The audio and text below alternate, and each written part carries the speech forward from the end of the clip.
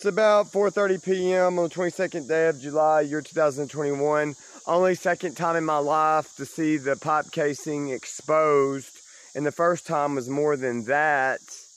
I saw it over there. You could actually stand on it. That was like spring, early summer 2013. Because I think right as I started dating that one particular woman, yeah, we were going and picking up storm limbs out of the North Hayfield. Anyway, it goes to their spring source on the neighbor's property. He's been a neighbor ever since before I can been born, that landlord, and I'm probably going to send this to him via text. I don't think he'll be that concerned about it, but I felt like he should have known on that other one because it was really exposed, and I didn't know. We was having some major off and on flooding.